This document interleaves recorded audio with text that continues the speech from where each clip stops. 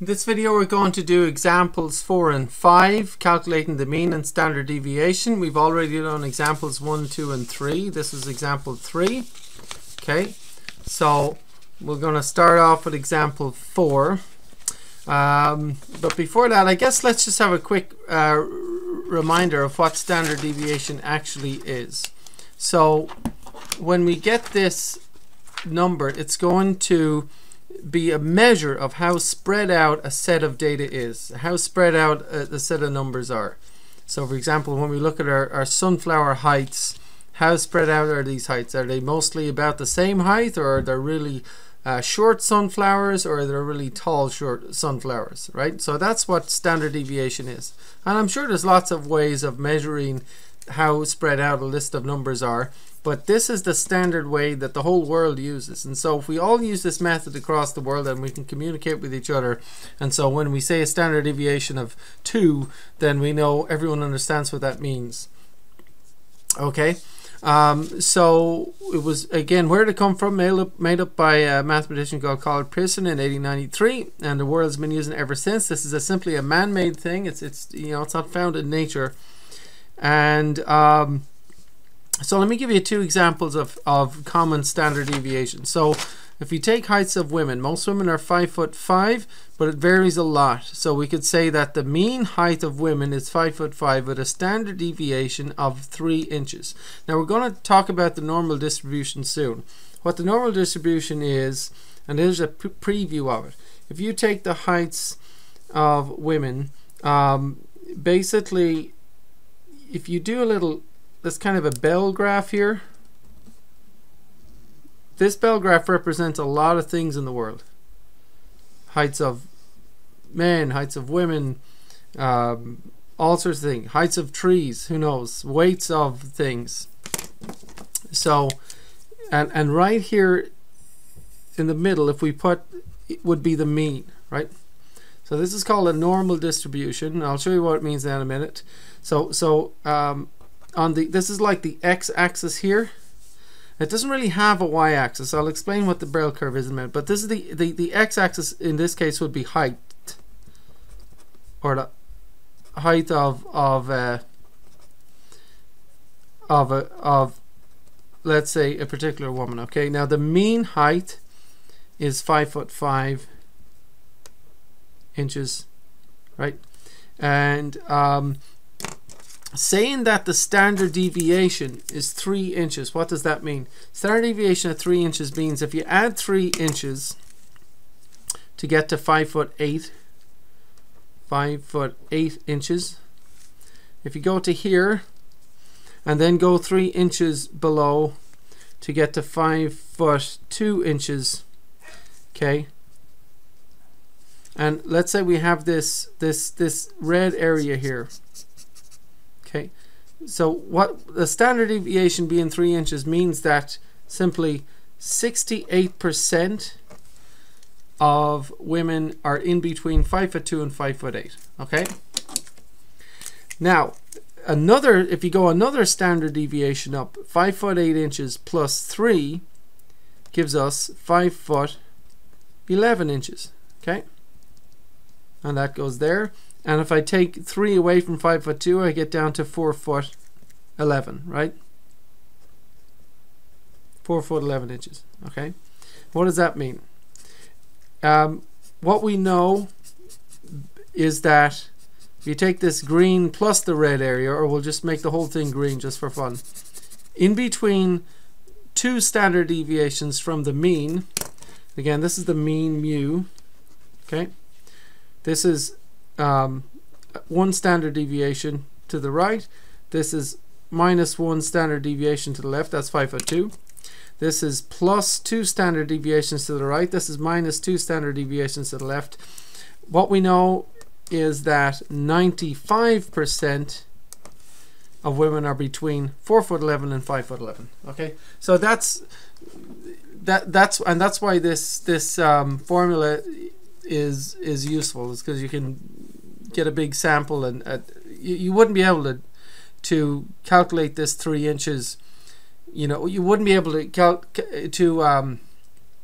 get all the heights of women in the entire country, but you might get, say, 1,000 or 5,000 or 10,000, and then you could use a computer to with this formula to calculate the standard deviation of your 3 inches, and then you can figure out what's significantly tall, what's significantly short, what's average, and so on. And then that goes for many different things. So here's another example.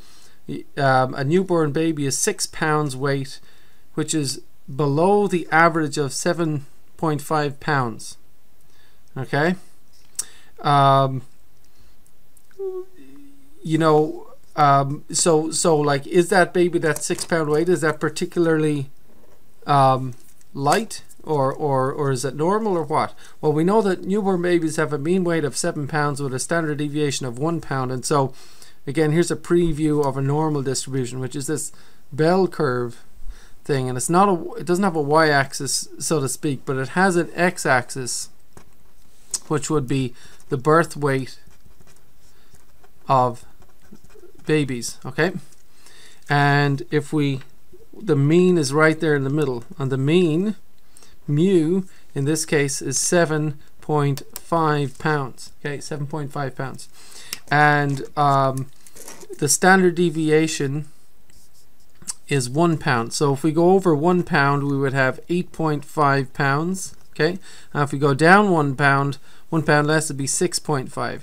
And so, given the information that you might read in a newspaper or in a scientific paper or research or anywhere that says that the standard deviation of something is what it is, you can immediately say, okay, that means that 68% of newborn babies weigh between 6.5 and 8.5 pounds. Okay, so this is really the kind of average range, right? So, and the world agrees that you kind of have to be outside of 95% to be unusual. So up to 9.5 would be another standard deviation, and down to 5.5 pounds would be another standard deviation, because remember, the standard deviation is 1 pound, so I'm just going down another 1 pound on each side. And now we have this green area, which goes from 5.5 pounds all the way up to 9.5 pounds, and this would be the 95% range. So 95% of newborn babies would be between 5.5 and 9.5 pounds. So any baby that's kind of less than that, less than 5.5 pounds or more than 9.5 pounds, that would be unusual. And so you would think, okay, small parents, premature birth, maybe malnutrition, who knows what. So it doesn't mean it's necessarily unhealthy, but it just indicates, oh, that's unusual. And so this is really what standard deviation is all about, is trying to figure out what is unusual. So the mean is all about what's the exact average. Well, my baby was 7.5 pounds weight. That's perfectly average. But is the 6 pound baby unusual? That's my question to you. Based on what we just talked about, is a 6 pound baby unusual? The answer is the 6 pound baby is not unusual, because it falls right here in the 95% range. Okay, so there's nothing unusual about that, right? 6 pound baby. So really it's outside of the 95% that the world generally agrees that that's kind of unusual and that needs to be looked into. Not necessarily a bad thing, but it's a significant thing. And so that's where we get the term statistically significant, and we'll see more of that later. Okay, so let's go to example 4 and calculate the standard deviation for our sunflowers. Okay, so we've taken these samples. Now we've already done this. We've done the calculations for mean and standard deviation. So I would encourage you to press pause and get the mean, and then fast forward the video and check if you got the same thing as me. So press pause and get the mean. Okay, I'm going to do it now really quickly, because I'm hoping you can do this yourself by now. So I'm going to do it as fast as I can. So we're just going to add them all up.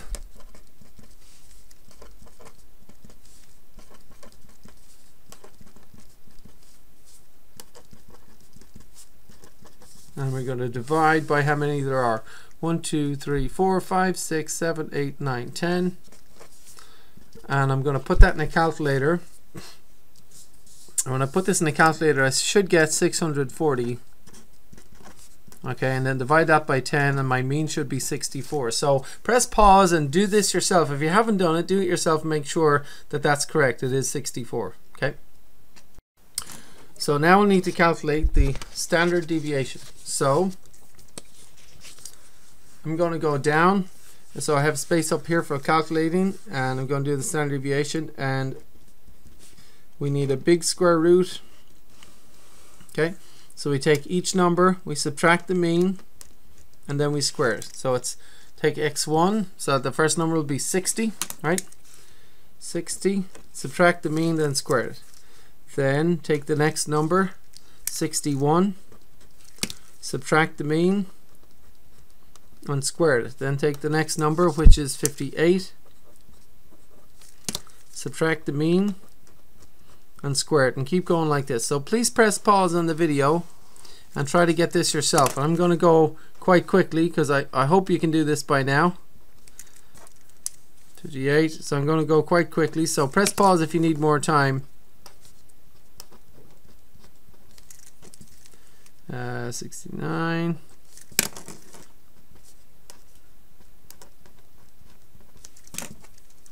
68.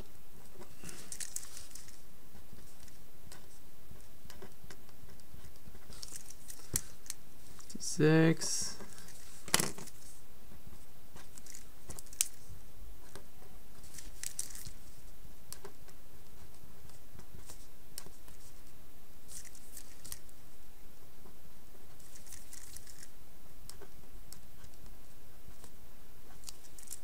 And almost ran out of space.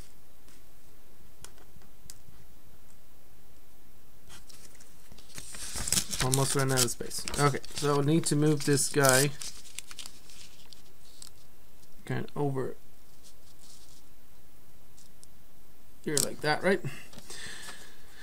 So, and this whole thing is going to be then divided by how many numbers we have, which was 10 numbers, right? So we get each one in turn. 60 minus 64 is -4, and then we got to square that guy. 61 minus 64 is -3. We have to square that, and so on, right? So again, please feel free to press pause and try this yourself. See if you can get the right answer. Skip the video ahead if you like and see if you got the right answer.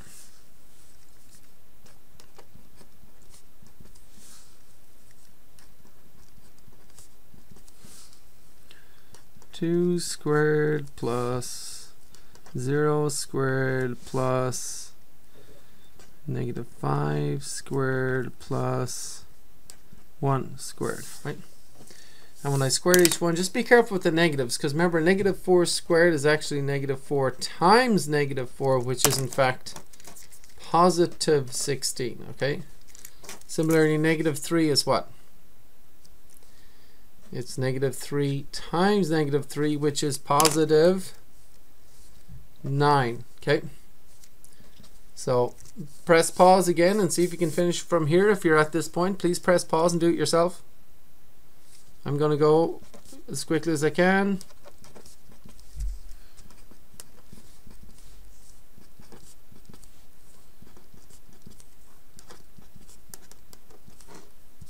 Four, 0, 25, and 1 squared is 1. -5 squared is 25, 1 squared is 1. Do we have 10 numbers? 1, 2, 3, 4, 5, 6, 7, 8, 9, 10. We do.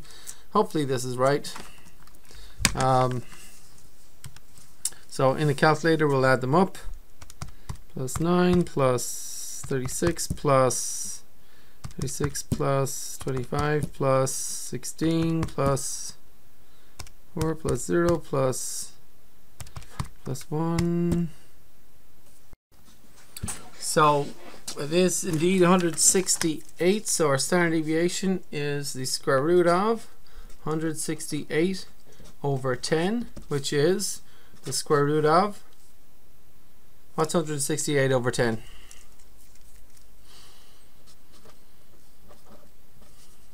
$16.8, right?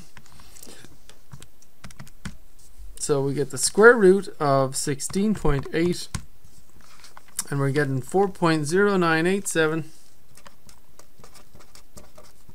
And for goodness sakes, what does this mean in real life? Let's think about the rounding here. What do you think you'd round this to? We're looking at a bunch of sunflowers in a field. We've only picked 10. So first of all, we should probably have picked at least, you know, a good number, maybe 50 to get a good sample, or even 100. So 10 is a very small sample. That's the first problem. The second problem is, you know, who cares about many decimal points? We're just talking about length of sunflowers. What's the big deal, right? So, I mean, in real life, you'd probably round that to what? We're talking about inches. These are inches, by the way. 60 inches would be 5 feet, 61 inches, 5 foot 1, and so on. So you'd probably round that to what in real life? To inches, right? So about 4 inches, all right? So we have a mean of 64 inches, which is equal to how many feet? 12 into 64 goes 5 times, 5 foot 4 inches. And a standard deviation of 4 inches. So we have a mean of 5 foot 4 inches, standard deviation of about 4 inches for our sunflowers.